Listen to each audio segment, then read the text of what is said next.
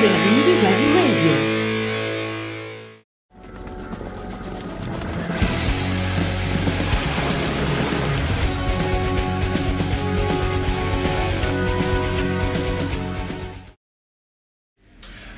To be honest, yesterday everybody was really lazy because we had a really big party at the night before when we played in Augsburg, a very big festival. And yeah, it was a very long night, or if you would say just a very short night, so everybody was just happy to get some sleep. And of course now, today we said, okay, very bad idea because the weather was so fine. Everybody knows that Milan is a very beautiful city. But thank God we can say that we have already played several times in Milan, so we know a lot of the city and have been here very often. And of course saw the big cathedral and going a little bit shopping and stuff like that.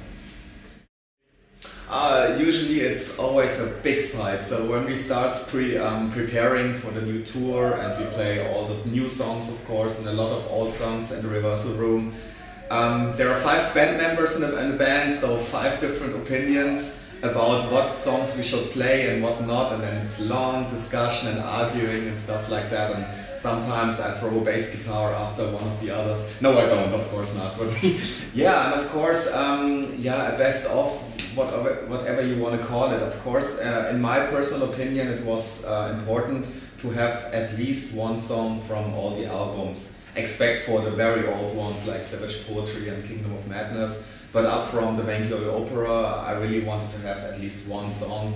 Yeah, usually would say if Toby's talking too much, we should only play maybe 3 songs and let him talk the rest of the show. To be honest, not really. I don't think so. Of course, sometimes we try out some stuff and then, because sometimes we are not really sure in the very beginning of the tour, if we play this song or that song, something, and then maybe we decide after the second or after the third concert. But there was never anything like a disappointment, so that we say, okay, the audience is not reacting at all, or that we maybe realize that we cannot play the song or something like that. No, that never happened before. I think, to be honest, there's only best memories about that, because there was no disappointment at all in no direction. I think it was great because just on the first evening the Scorpions said hello in our backstage room personally and said, hey, it's great that you're here on tour, and if you have any questions or problems you can talk to us or to our tour manager. And just on the second evening they invited us to have some wine together at the hotel, and so we became really cool friends, and that's really very amazing. I mean, this is one of the biggest rock bands ever, and especially the biggest German rock band, and they are together for more than 30 years, and I think, yeah, so we have a long time to go like that with Edguy, because we are only 14 years in the same lineup, so we have another 16 years to go, or maybe 26 or 36, yeah, so the whole crew, everybody was so fine, and of course, for that reason, we had this cool idea to go on tour together with James on this tour, and somehow you really forget that they are the mighty Scorpions, because we are just good friends and everything is so cool being together.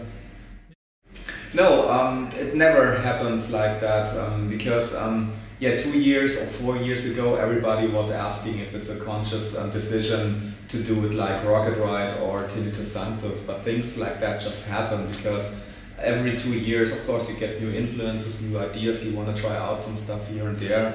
And to be honest, I totally agree with you, because I like the new album so much more than Rocket Ride and Tinnitus Sanctus. Yeah, it sounds more natural again, and of course we have more those 70 influences, and I really like also the Hammond organ, and the guitars this time sound really, really great. And I think on Tinnitus Sanctus and Rocket Ride have too many influence, like some pop things here and there that I personally didn't like. But as I said before, with the set list you have 5 band members, 5 different opinions about many things, and I personally am really happy about the new one. Too many influences as always, of course, as everybody might know that Toby is the main songwriter and he has the basic ideas, and of course then we go together in the rehearsal room. We are really old-fashioned, so we don't send ideas to each other by email or MP3 stuff. So we really old-fashioned go into rehearsal room, lock ourselves inside and working on that stuff and playing it again and again. And so everybody just plays what he thinks is kind of natural, if it's the bass guitar or the drums and the guitars and stuff like that. And Toby most of the time plays a little bit on the keyboards. And so everybody has his own influences. So I always say it's something like in between Deep Purple and Slayer, and you can mix it all up. And so that's, I think, of course, if Toby would write the songs just all alone, it would come out different than if everybody has influences here and there. But still, you would say that Toby has the main melodies and the songwriting and the lyrics and all that stuff. 2 out of 7 means if you have, for example, some very well-known popular rock magazines like the Rock Hard or Metal Hammer in Germany, they have, Metal Hammer has the rating 7 points is maximum, and so he's just joking around that they might only give 2 points. And of course this is only an example, so it's nothing against any magazine and nothing against the Metal Hammer. But he says the 2 out of 7 sounded, for the melody line, it sounded best, so he could also have said 2 out of 10 what he does in the verses, or 2 out of 2 or 7 out of 7, whatever. And yeah, I think he's just joking because some journalists sometimes they take themselves too serious and writing so many things what they don't like and what they think we should have making better and stuff like that. And on the other hand, some of the real big bands, I mean the real big, even bigger than Edguy, of course. I mean, so there are some bands who, in our personal opinion, release some really weak albums nowadays compared to what they did 20 years ago. Without even talking about names now, but some of those bands, if they, the journalists, they just, maybe they never have heard it, but they get 10 of 10 or 12 of 12 or something like that. And of course, and moreover, some journalists still complaining that Edguy is not a real heavy metal band because we are too funny and too much humor, and so this doesn't fit into heavy metal at all. And so just for this you get maybe 3 points less just for the music, I don't know.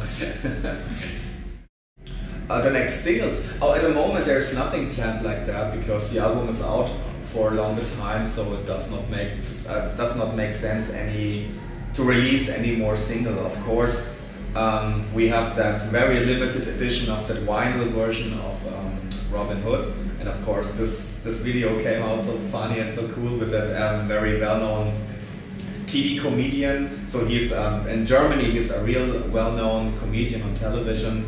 Of course, in the other countries maybe people don't get it, but that guy who is playing the Maid Marian, and yeah, he's a heavy metal fan as well, so you would not realize when you see him on television, but we knew about this fact, and so we just decided to ask him if he wants to be our Maid Marian for the Robin Hood video. Yeah, and a little bit later on we're gonna release a video clip for 2 out of 7, but this is not so a special clip, it's just more you can watch us playing the song in the studio thing, and that's also very interesting, but I would not really call it to release another single. I think we're just gonna spread this on the internet a little bit later, and that's it. Hey people out there, this is Edguy of Edguy, and you are watching to Radio dei Navigli. Stay tuned.